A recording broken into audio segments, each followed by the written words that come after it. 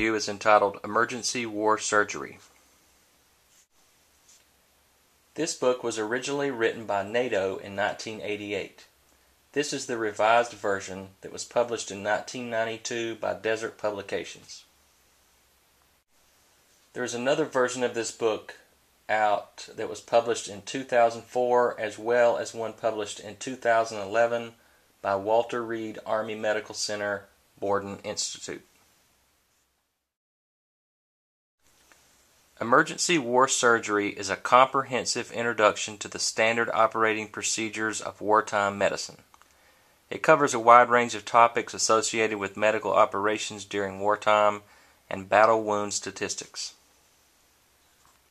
These topics are based upon providing surgeons and medical personnel with the knowledge and skills to handle platoon and division-sized patients.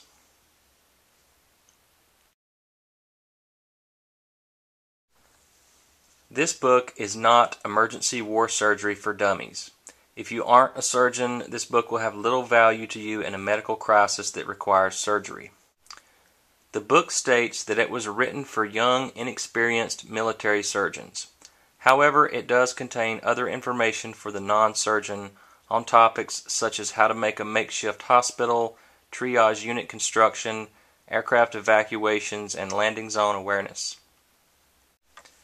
If you do have some medical professional training, this book may provide you with some supporting knowledge of performing surgical needs during disastrous situations such as wartime. Or if you don't, then it could provide you with some supporting information in construction and setup of medical facilities, triage, but for the most part, a lot of the data seems outdated.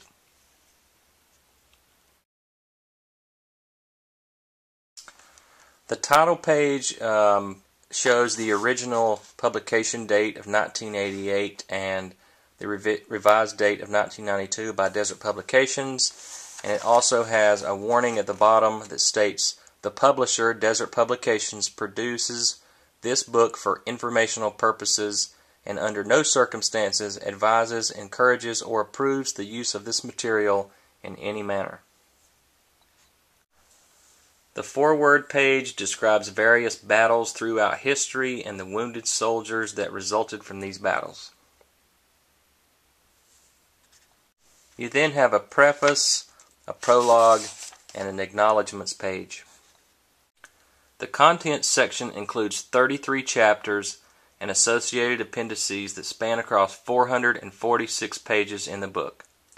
The chapters include topics such as missile-caused wounds, injuries associated with burns, cold temperature, blasts, chemicals, thermonuclear warfare, responses of the body to wounding, infections, sorting of casualties, aeromedical evacuation, wounds and injuries of the hand, eye, ear, neck, and chest, injuries of the spinal column, and cord injuries, and so on.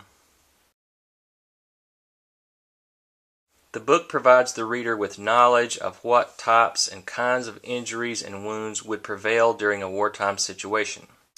Even if you aren't a surgeon, you could still possibly benefit from some of the information. Immobilization of injuries, how the body responds to different infections, and if you diagnose a particular injury or infection, what else is likely to occur if you don't fix it. But again, a lot of the textual descriptions are from a surgeon's point of view. The book also covers different types of drugs and their uses on a worldwide spectrum. It covers drugs from the United States and abroad. However, some of these drugs may be outdated due to the age of this book and the advent of more modern medication.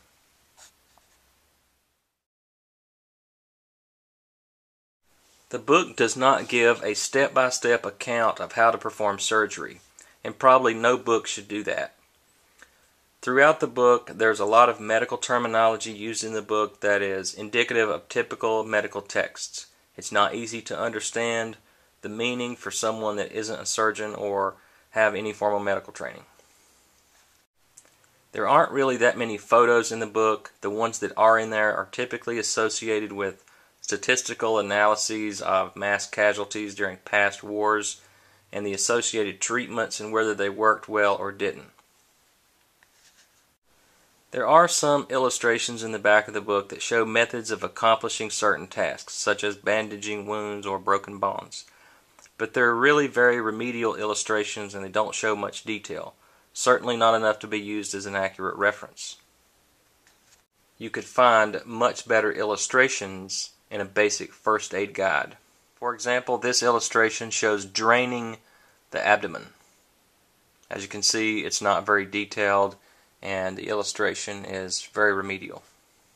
If you're purchasing this book for use during a disastrous situation, it wouldn't provide you with much support, because you can't always depend upon having a helicopter at the ready to evacuate the wounded, or a hospital for that matter.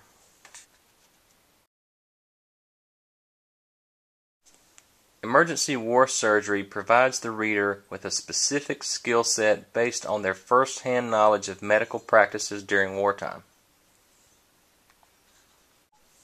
It also provides the non-medical reader with some basic information on how to provide support for makeshift hospitals, triage units, how to prepare landing zones for aircraft evacuations, and other military-specific operations. Although this book is an interesting novelty, it provides little value to the average person who is relying on it for sustainment of medical needs. Emergency War Surgery, 2011, published by Walter Reed Army Medical Center. Ditch Medicine, 1993, published by Hugh Coffey. This book is widely available online and at popular online retailers. It's also been seen at local bookstores and on the gun show circuit. It's available in paperback format for around $20. There are new versions of this book that were published in 2004 and 2011. The 2004 version can be downloaded for free in PDF format. Please see the description below for details.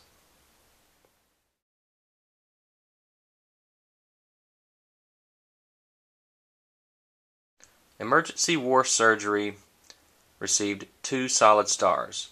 It's mostly under par, lacks substantial modern research, deficient in clarity, outdated, organization and explanations of the topics need further information for the reader to easily understand the concepts. This book is generally not recommended. Thanks for watching the Survival Bookshelf. Stay tuned for more.